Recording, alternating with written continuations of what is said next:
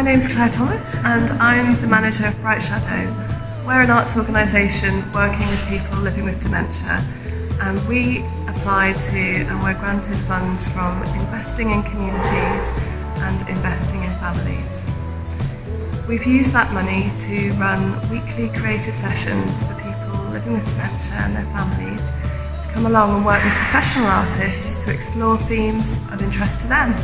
So we've worked with visual artists, theatre makers, musicians, dancers, all sorts of different artists in collaboration, where we invite our participants to create work alongside professionals and then share that with their friends and their families to see what they can achieve. It's been really brilliant to receive these funds.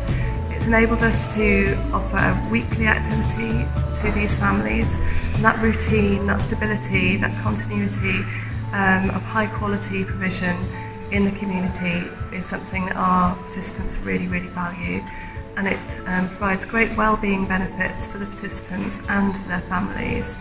And through the additional support through investing in communities, it's also enabled the organisation to support ourselves to grow through additional resources.